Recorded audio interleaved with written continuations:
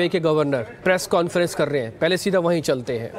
Detailed analysis internally. In fact, I can tell you that all uncomfortable questions or all uncomfortable risks have been duly assessed, and we have arrived at these numbers. And with regard to what the other central banks are doing, well, the character of inflation is somewhat different in those economies compared to India. I would request Deputy Governor Michael Patra to sort of give out the details on that particular aspect. Thank you. Thank you.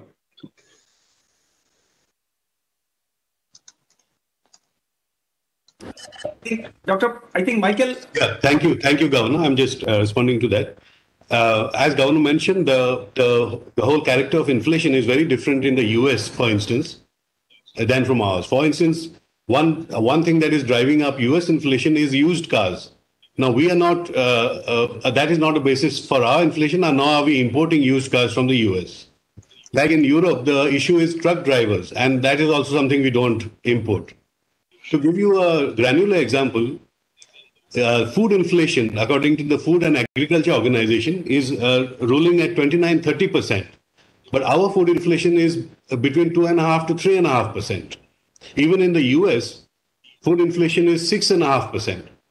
So there is a material difference in the way in which our inflation is evolving. Also in the core inflation, the usual drivers of core inflation, such as wage growth or rental growth, is not there in India. So we have to respond to entirely different inflation evolution.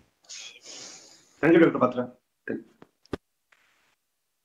Thank you, sir. I will now move on to Lata Venkatesh from CNBC. Thank you, Yogesh, and thank you, Governor. Well, sir, what is the oil price assumption of this inflation forecast?